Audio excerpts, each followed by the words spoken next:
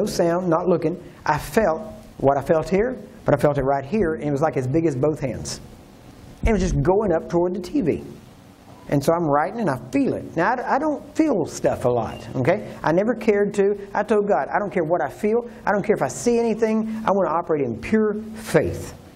And if that's necessary for me not to see anything or feel anything, so be it, because that would be greater faith. So, but I started feeling some stuff. So it's going toward the television. So I'm writing, I stop and look up. Right when I look up, there's a young boy on this video that has this huge tumor. It's a cancer tumor outside of his body. And right when I looked up, it went and just bleh. I mean, it's gross, all right?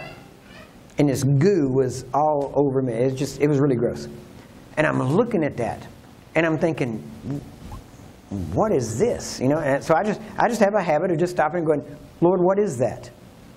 Have you ever noticed Jesus never answered a question except with another question? Isn't that right? And that's exactly what he did. So I said, what is that? And the first thing he said was, what happens whenever, well, first off he said, have you ever been involved in a life-threatening situation? Well, yeah, a lot of times. He said, what happens when you start talking about it? And I said, well, if I talk about it, the more detailed I get, the more I relive it. And if I get detailed enough and really start to relive it, my heartbeat will speed up, my breathing will get shallow, and my blood pressure can go up. And now it's not actually happening. I'm just reliving it, right? And that's when he stopped and he said, that's what's happening. I thought, what is that? Because I had nothing to do. I didn't know that kid. I didn't know it wasn't one of my healing services. It was another whole thing. This is what he told me. He said, the Spirit of God is remembering when He healed that boy. But I felt it. Why? Then I said, God, you got to give me scripture. I want scripture for that. This is weird. I want scripture. He quoted a scripture to me I have preached on many times. But I always emphasized one part. I emphasized the last part. He emphasized the first part. He said, if that same Spirit that raised Christ Jesus from the dead dwells in you, He will quicken your mortal body, right? I always preached on Him quickening your mortal body. He emphasized the first part, and he said it over and over again. He said, if that same Spirit that raised Christ Jesus from the dead dwell in you. Stop. Zzz, right back. If that same Spirit that raised Christ Jesus from the dead dwell in you. Zzz, right. I mean, just over and over. And finally I got it. The same Spirit that healed that boy is the same Spirit that's in me, even though I wasn't there.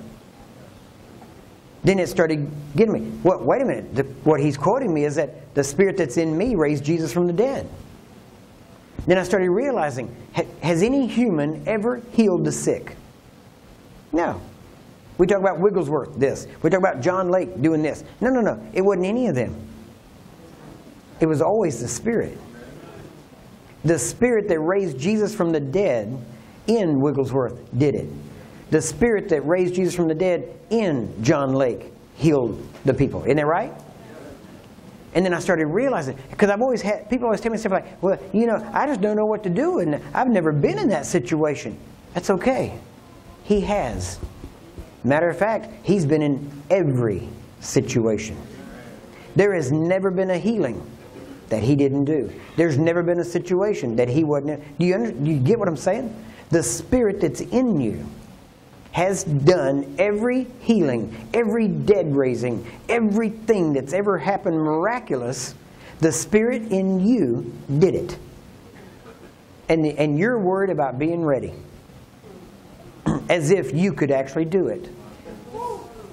You understand? And when I realized that, I realized, you know what? There ain't nothing I can walk into that we can't beat. Because He's been, I don't know what's going on, He does. And He will take care of the situation. So quit trying to get ready. Quit trying to become. And just be. who Christ made you to be. He's not adding to you. You are. Remember, you're not a new evolution. You didn't evolve into the Christian God wants you to be. You're a new creation. You were created in the Spirit who God wanted you to be. You were created perfect and complete in Him. Amen? It doesn't say you're completely in Him. It says you are complete in Him. If it said you were completely in Him, that just means you're all in Him. But when it says you're complete in Him, that means there ain't nothing in you lacking anything that He expects you to do. You get it? That's who you are. Now, back to the Paraclete thing. We were in South Bend, Indiana, and I was up there with Dr. Lester Summerall. In South Bend, Indiana, there's card manufacturing plants. There's a couple of them. One is a Studebaker, which is out of business, and the other was an Avante. And the Avante is an amazing car, right? You can take one wheel off, and it'll still drive. Literally, that's how well balanced that car was. Amazing car. But anyway, it's beside the point. They invited us to go to this car thing where they make cars, and they had done some other stuff. But they said, want to come out and see how these are done? I said, yeah, let's go out there. So we go out, and it's this huge plant, and tall inside. And they got these 2,000, 3,000 pound car bodies and chassis and all that stuff sitting around. And you had these long, there wasn't anybody on the ground floor. They had these things up that looked like crane, operator things. And it was a crane operator thing. And so we had to climb all these stairs, walk across these catwalks and all that kind of stuff to get in there. We go in, there's this old guy sitting there, and he's sitting back. And you tell he's been there a long time. And he knew his job. But he was sitting there, and he had these, like, joysticks. And he wasn't even really, if I was there, I'd have been like, okay, here we go. But he wasn't like that. He was just sitting back, talking to us. Yeah, okay. And he'd just tap that thing, and that arm was after that crane. He'd tap it, and he'd tap, and he would go down, and he would pick up this car. And he's just talking. Move it over, put it down here, sit it down on this conveyor belt thing. It's amazing. And you know what? He just moved a car and didn't even break a sweat. You right? And I'm watching him, and he's just tapping. I mean, it's so easy. He's not even, it's not even muscle. He's just talking, just moving cars around and all this kind of stuff. And the Spirit of God began to speak to me. And He said, you see that arm? You see that crane? You see these joysticks? Yeah. He said, that's the Holy Spirit. Now, and I started thinking about that. He said, look, the Holy Spirit is the go-between between you and the problem. The Holy Spirit, now get this, that man can't lift a car. But that crane, and that crane was pretty neutral. The crane really didn't care what he lifted. Right? But that man, now get this, that man was doing the will of the company. He had matched his will to the will of the company. The company wanted cars moved. The man said, let's move some cars. He put his will with the company will. When he did, he started, now watch this, he started maneuvering, right, with the joysticks, didn't even break a sweat. And this crane, now he can't pick up a car, but this crane did. That means that this crane, what was the purpose of the crane? To amplify and magnify the man's will. Isn't that right? Isn't that all it did? It amplified the man's will so that it could accomplish the man's will. Now the man's will was in line with the company's will. So the company gave him a crane to accomplish the company's will. But the crane didn't move without the man's hands moving it. That's a paraclete. That's one called alongside to help you get the job done. Amen? And no matter how big the job, no human can heal. But when God gives you the Holy Ghost to accomplish His will, the Holy Ghost can accomplish it through you. Amen? That's what I've been trying to get across to you all this week. In your manual, there's a couple of letters in there. One was from John Lake to Carrie Judd Montgomery. And in it, he talks about the secret to the success he had in the miracles. And he said, our secret, the secret to our success is very simple. He said, we teach our workers to exercise the dominion of God. And we command the devil and his works to depart, rather than do what the rest of the church does, which is to intercede with God to take it away. You don't find anything in the New Testament about you asking God to take anything away, to heal anybody, to do anything. He said to heal the sick. Now you know you can't, so He gave you a spirit that can. And then you look at all of the examples, and every time Jesus never asked God to do it. He commanded healing. And as He commanded, His words were spirit and life. And as He spoke, the Spirit could do what needed to be done. This is what you need to know. This is why you can do what God said you can do. And the thing is, it's simple. It's easy. It's not hard. Because remember I told you, it's not what you say, it's who says it. And when a child of God speaks, heaven hears and agrees. Hell hears and obeys. Amen? That's who you are. Now, one last thing and we'll be done. It's Saturday night, right? It's what, 8:30? Saturday night. Come on. It's not late. You know, about this time 20 years ago, you were getting ready to go to the nightclub. Right? You didn't even get out there and get started until 9 or 10 o'clock. Right? And you give all your good years to the devil. And then when you can't get out there and shake like you used to, then you decide to give your life, the rest of your years, to God. Right? You used to go out there and party till 2 o'clock, then go find something that's open and eat till 3. Maybe get home, take a shower, jump in bed, wake up at about 6 or 7 and do it all over again. Right? Hopefully you didn't jump up and go to church. Okay? You hypocrite? No, okay, I'm just kidding. I'm just kidding. And the funny thing is, you do that for years and years, and then you get to church, and about 8:30 you're looking to, oh man, I wish that preacher would shut up. I'm tired. Come on. We talk about the 24-hour revival, and everybody gets excited until I say, all right, tonight it's going to start. That's right. And everybody's like, oh, not tonight. But when you think it's going to happen on your schedule? It ain't going to happen on your schedule, right? You got to develop some endurance. Right? Remember when if you were in Paul's meeting and you left early, you didn't see the guy fall out of the balcony and die and get raised up. So you don't want to leave early, you might miss a dead raising. Amen? And apparently Paul was pretty boring. The guy fell asleep listening to him. Right? So I'm in good company. The Bible says that Paul preached deep into the night. Right? So I'm trying to be like Paul. Amen? So we'll see what... No, I'm just kidding. Don't get worried. Don't get worried. Okay? Don't even try to get out. We've already locked the door. No, okay. Now, years ago, after I had this Sudafed experience, okay? We call it the Sudafed anointing, right? A couple of years after that, I'd told that story, and I was in Denver, and some people came and picked me up, take me to the church. And I rode up in the front passenger side. When I opened the door, I was looking out to get out, looking down. And there was a box of Sudafed in the doorway.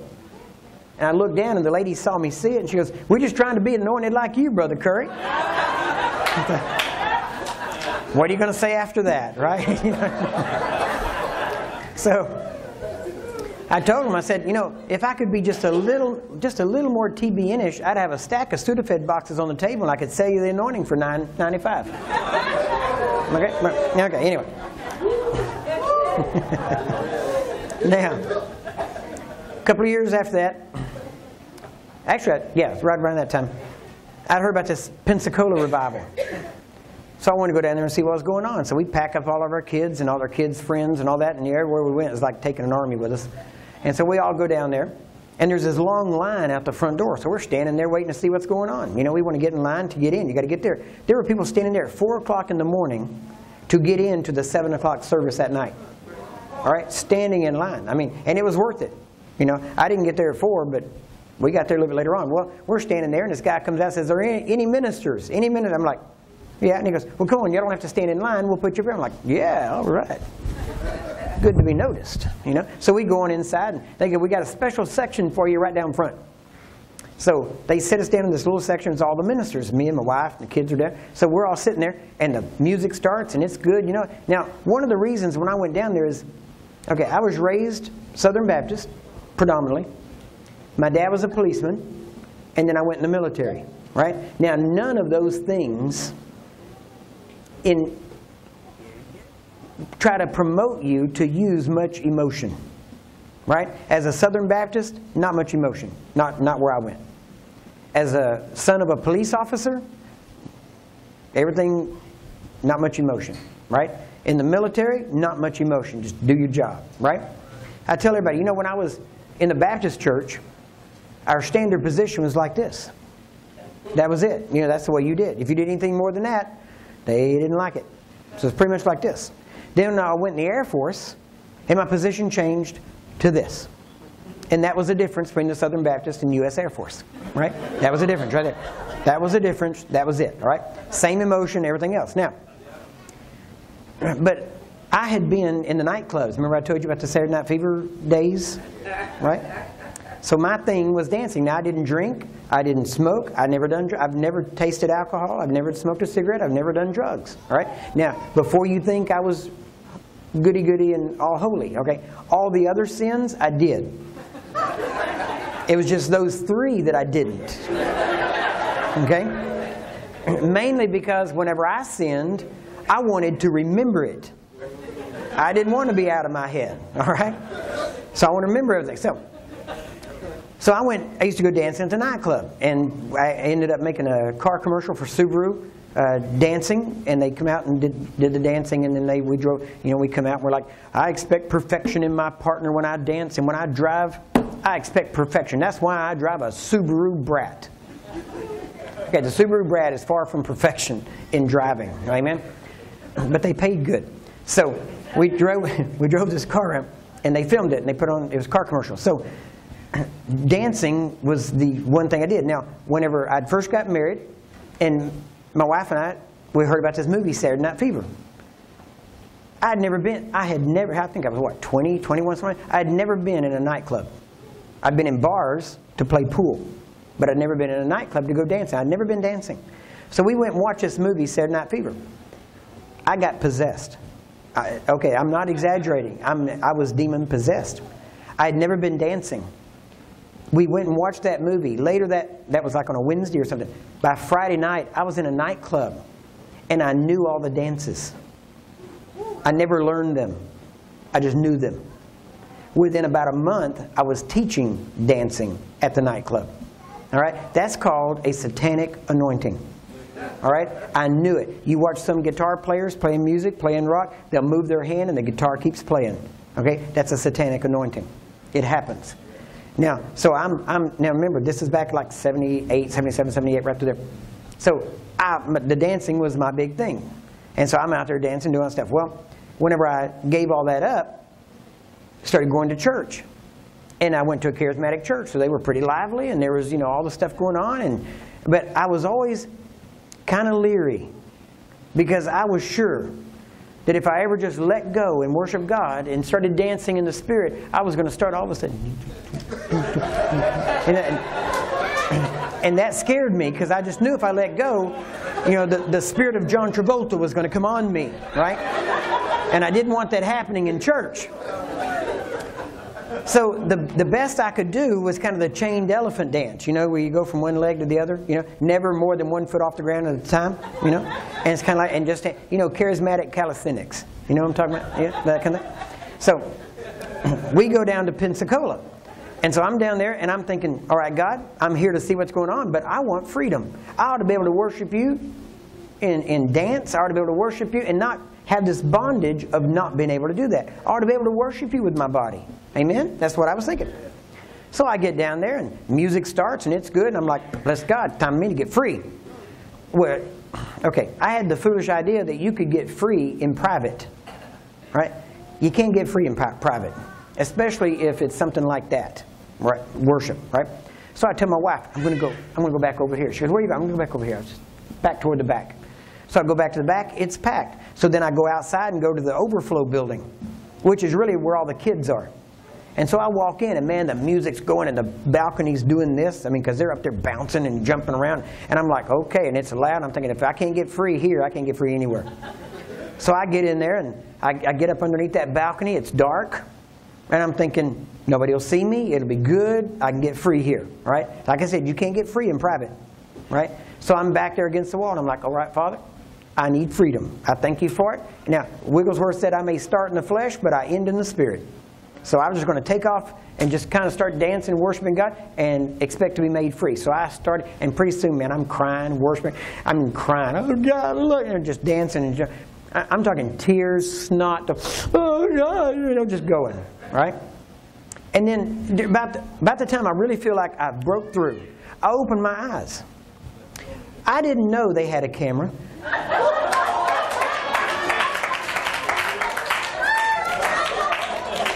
And they had this huge screen. And I'm back there, and I open my eyes. It's like, I mean, it's that deer caught in the headlight look, you know what I'm saying? And all of a sudden, it's like, because I'm kind of out in the light now, so I just want to kind of fade off in the darkness. So I sneak out the door and come back across, go back in, come back in, sit down by my wife. I'm like, okay, I'm back. I was just about to. She goes, we know where you were. There's a screen right there.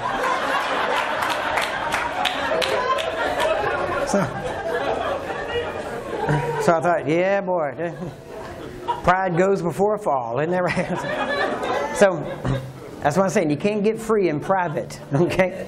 Your freedom comes in public, okay? So we start to leave. The service is over. Everything's good. I start to leave. As I walk out, I watch there's these four tapes, videotapes there. So there's a title on them called Faith to Raise the Dead. And I thought, whoa, now that's a title. Had no idea. Who's this David Hogan guy? Didn't know anything about him. I thought, I don't know, if he's got Faith to Raise the Dead, I want to know about him. And so I buy these four tapes, and they were like $75 or something like that at the time.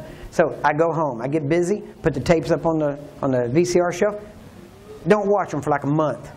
Then finally one day I'm walking past, I'm like, man, I hadn't seen those tapes yet. So I pull them off, stick them in, and there's four of them. Each one's about an hour and a half, 2 hours long. So I start watching it, and I sit down in the chair, and I mean, this guy's a wild man, okay? I mean, and he is mean. You think I'm mean. He's mean, okay? And he had all these little sayings and little things, and I'm watching, and I'm sitting there, and I just sit there and cry. And I went through those four tapes. I sat there for like 2 weeks straight almost. I mean, I really don't even remember getting up. I know I did, but I don't remember it. And I watched it, and I wore them out, watched them over and over and over again. And he didn't do any healing. He didn't do anything. He just preached and told testimonies of what was going on in his work down in Mexico. And I'm watching this, and my wife said, what is wrong with you? You've never been like, what is wrong? I've never seen you like this. You just sit there, watch these tapes, and cry. And I said, this man is living the life I've been preaching about. I said, I'm tired of preaching it. I want to live it. I want it to be alive in me. I want it to be real like it is in his life. So by this time, I'd already collected a whole bunch of other tapes on A.A. Allen, videotapes, healing services, Allen, Coe, all these people. Jack Coe, big man, wild man. He was something. His son was my pastor at one time. I think it's Sudafed. No, I'm just kidding. But he's a big old guy, right? And he has this deep voice. And you watch him, and he would preach a little bit, and then they would bring out the sick. And this little woman came out one time, and he said, little elderly, like a little school teacher, and the bun in her hair, and a little Pentecostal woman. And he walks up, and back then they had these big old microphones, back in the 50s. And he's like, oh, Mama, what's wrong with you? This big old booming voice. And she's like, well, I got a back problem. I got some problems with my back. He goes, all right. Puts the microphone up, steps over behind her. Never let a healing evangelist get behind you, right? Because you don't know what they're doing. All of a sudden, he grabs her by the head and steps beside her, which turns her head sideways toward the camera. She's got back problems. He grabs her, turns her head, and goes, down, up, down, up, down, up. And every time, now, She's got back problems. She goes down, every time she comes up, his hands are like this, and she's like, I mean, just the fear on her face. Okay? And he goes back and forth, and finally he pulls her up and turns her loose, and she's like, and he takes that microphone, and he goes, how's that? And she goes, I'm healed. I thought so. And then she just kind of walks off. You know, just dazed. You know? And so I'm watching this, right?